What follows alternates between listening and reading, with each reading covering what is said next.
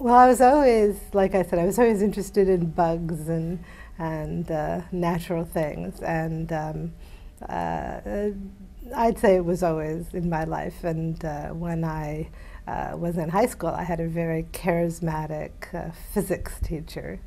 And so at first I thought, and also I had close friends who were her physicists, including someone you probably heard of, Alan Guth, who started the Big Bang theory. He was a colleague of mine. And so at first I thought physics was the thing to do. So I was going to be a physicist when I went to college. But I soon realized that I actually liked biology better.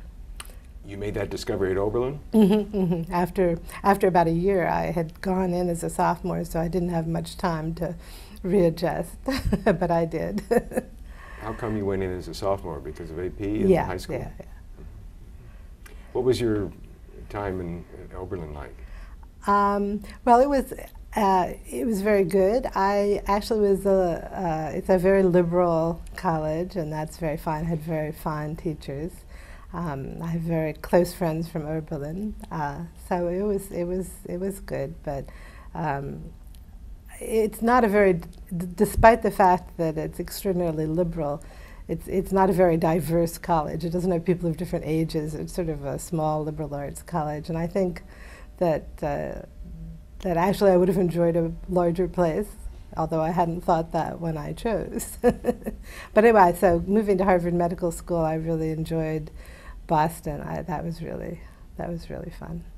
That was part of your decision to apply to and get into Harvard, correct? Yes, and I had a very influential advisor when I was at Oberlin, who gave 3 lectures on immunology.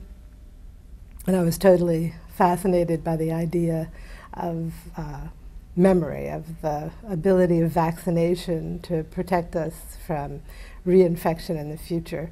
And I remember that lecture, and that's ultimately what I went into. It's amazing that something at that stage in your life triggered the basis of a career almost, right? Yeah, no, I don't think it's amazing. It just struck me that this is really interesting and important. But these 2 teachers in particular were really important in your... Yes, I think that's true of most people, that it's somebody who you admire, that you feel that that's what you'd like to be.